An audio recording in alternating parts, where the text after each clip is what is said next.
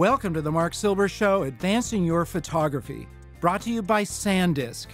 We connect you with photographers who have mastered their craft, sharing their insight and showing you their photography tips so you can go right out and use them.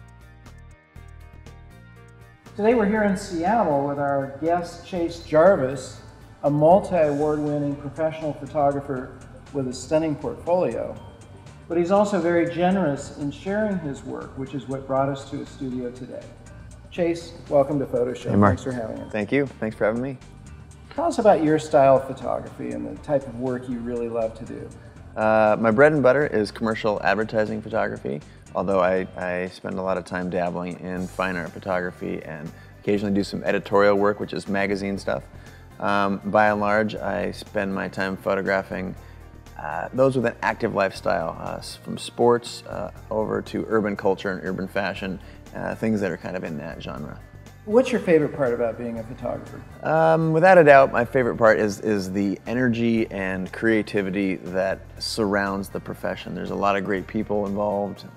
I get to photograph great people, and I get to go to some of the most amazing places on the planet. Most of the work that I do is location-based, so although we're in the studio today hanging out, most of what we do is out there in the world. So travel combined with amazing people and being able to be creative in that environment is what it's all about for me. Now let's take a look at how you get your shots. What are some of the major points that you employ every time you pick up a camera?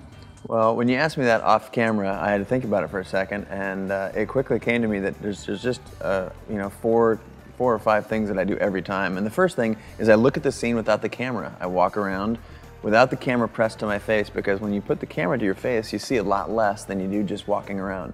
So I'm going to walk the area that I'm going to shoot without the camera to my face and look for interesting things. When I find things I'm going to shoot, or I can build a scene in my mind, then I'll start putting the pieces together, and that's kind of a visualization for me. So when I'm visualizing, I know exactly how I want this thing to look. I know I want this edge of the frame to be next to this tree, and I want my subject running or jumping into this part of the frame. And I even actually pre-visualize all the way to what this could look like in post-production. But suffice to say, I kind of visualize the shot, and then next, I fantasize about it a little bit. What could I put in here to make this the absolute best picture? Does it mean bringing in a troupe of a circus troupe in here and throwing in the background, or does it mean taking things away? I mean, more often than not, it means simplifying the frame, and I fantasize about making the best picture. And then last, which is I think kind of marquee of my work, is trying to do something that is unusual. How can I put a little twist on it, or as we say when we're on set, how can we turn this one on its head? And I look for ways to make it different, and those are the little things that separate it from making it an interesting photograph to a great photograph. What was the creative gap you were telling me about? I think Ira Glass coined the term. The creative gap is the gap between what you want your pictures to look like and what your pictures actually look like. So you might look at an Ansel Adams shot, for example. I want to go take a picture of Half Dome, right, and you want it to look like this. But it actually doesn't. There's a big margin between your picture and Ansel Adams' picture. And so we call that the creative gap. And my belief is that over time, with a lot of effort and work and understanding, you can close that gap. And so for a beginning photographer, the gap might be massive. And for a pro, hopefully the gap is really narrow, so you're allowed to you've taken a lot of time, you've learned, and you can actually get relatively close to the picture you're seeing in your mind. What comes out of your camera is looking really close to that. So as a hardworking pro, I'm always aspiring to be able to create the thing that's in my mind rather than have some gap, but that takes a lot of time, a lot of time and energy, but it's not undoable. So what's your advice to viewers who want to close the gap? That's a great question. My advice is that it doesn't come easy. More than anything, you gotta bang the shutter. You gotta press that button over and over and over, and you gotta take a lot of pictures.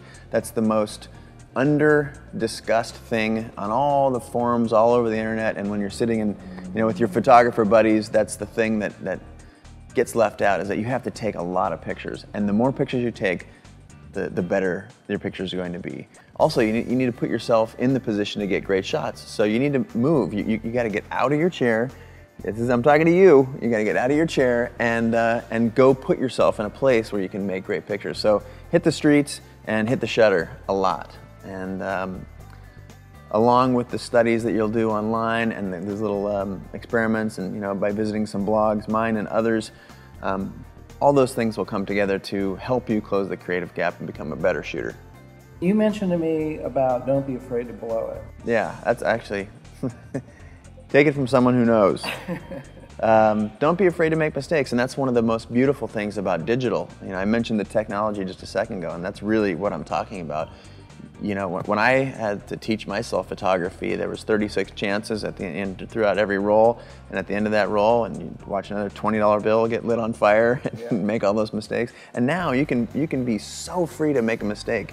I'm just taking a picture, looking back at my camera. Oh, that didn't work. Let's try something different. Taking a different picture, oh, that's getting a little better. Hey, move over this way a little bit. There's a pole coming out of your head. Or you're in the bright light, move over here. And just, you can really make a lot of mistakes very cheaply and correct them very easily right at that very moment to make a better picture. Chase, thanks for joining us and inviting us here for Photo Show. It's a real pleasure. My pleasure. Thanks a lot, Mark. I mean it. Get off your butts. Subscribe to our blog where we'll give you updates on Photo Show and give you a lot of other cool tips and tricks to help you better your craft. And be sure to check in with Chase's blog, chasejarvis.com/blog, where you'll get an inside look into his world of photography. Until then, this is Marc Silber reminding you to get out and get your own images of life.